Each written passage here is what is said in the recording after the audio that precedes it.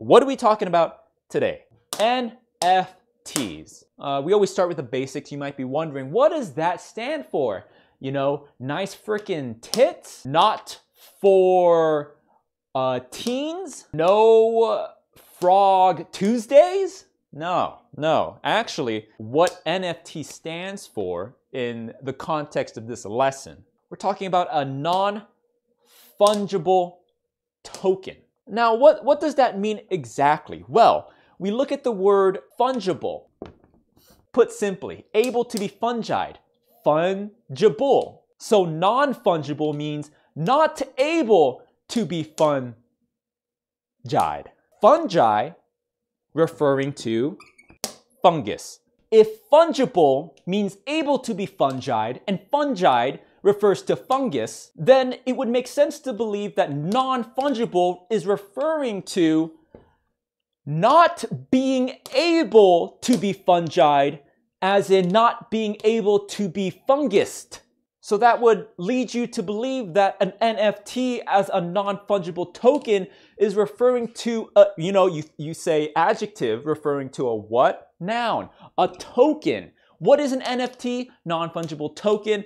It is a token that is not able to be fungied, as in a token that can't have fungus grown on it. What's so special about a non-fungible token? Keyword, authenticity. To what purpose do they serve? They provide a digital signature on items to signify uniqueness. So let's say for an example, I want to give a piece of art authenticity, a marker for its uniqueness. So let's say I have some art.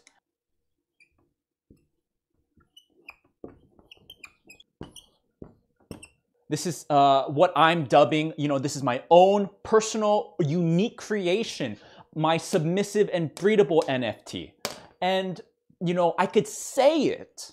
I can say to you, this is my art. But how do I prove it? How does the world know that this is mine? This is my unique Astolfo monkey NFT. I don't want anyone else claiming ownership of this Astolfo monkey. So I can turn it into an NFT that will signify to everyone, hey, hands off. Hey, if you see this and it doesn't have the authentic signature, it's not authentic. It's not unique.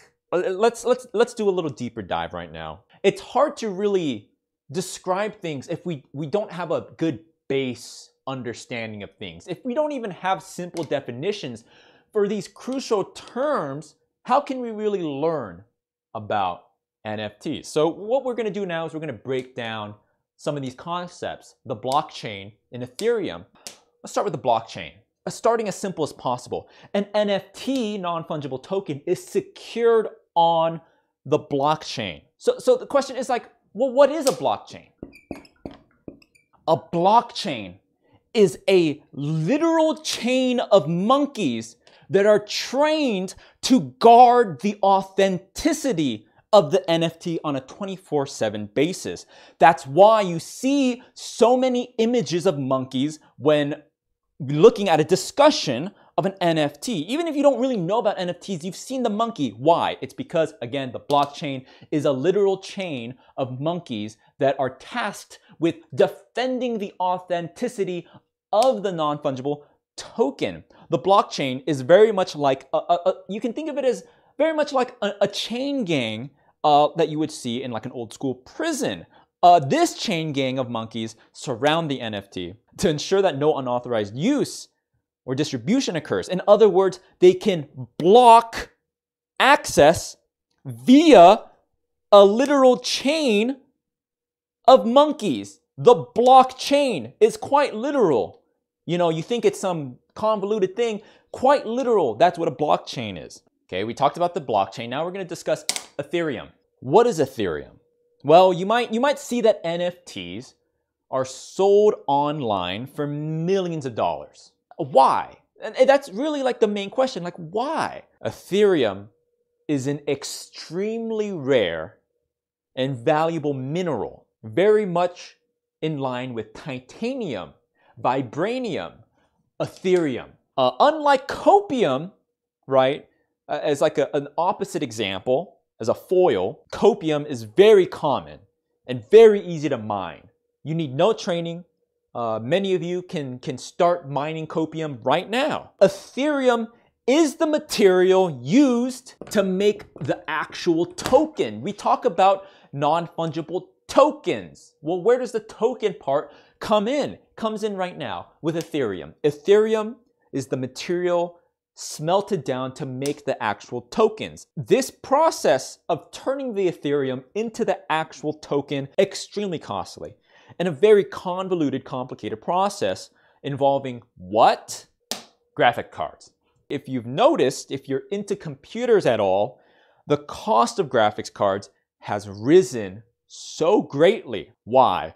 Well, the graphics cards, okay, are combined and used, right, RTX on. They're used to project a hyper-realistic depiction of the Greek god Hephaestus, okay? Bear with me, hang on. You know, have you ever seen those Minecraft mods where things look like real? Like the water, it looks like real, and the ray tracing. Right, that's what it is. It's that, you know, you ever wonder what ray tracing is? You always see it in the Minecraft mods. This is what ray tracing is. The ray tracing is so realistic on this Hephaestus projection that it's able to become tangible and interact with our reality, or what we believe to be real. And the true power of RTX on to make the blacksmith god literally forge the Ethereum into the token. I think it would be a disservice to speak on non-fungible tokens, NFTs, without touching on the concept of cryptocurrency in the name. What do we see here? Currency and crypto. Cryptocurrency is the currency used by who? Cryptids. A cryptid is an animal that cryptozoologists believe may exist somewhere in the world, somewhere in the wild, but are not believed to exist by mainstream science.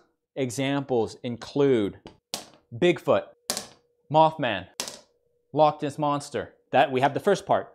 Cryptid, crypto. Currency, as in money? Yes. Cryptocurrency is the form of currency used by cryptids in their underground society. When there is currency, there is what? Yes, banks. Banks. In the cryptid society, these banks are run on the premise of non-fungible tokens. Why? Well, cryptids, like I said, are very unique species, very much different from our own. One very unique and key trait about cryptids is that they are all deathly allergic to mushrooms, aka what? Yes, fungi. So they needed a way to ensure that their currency was protected without any chance of exposure to mushrooms, to fungi, hence non-fungible tokens, aka a currency that does not allow fungus to grow on them. And that is how cryptocurrency relates back to NFTs. That's why NFTs are what they are.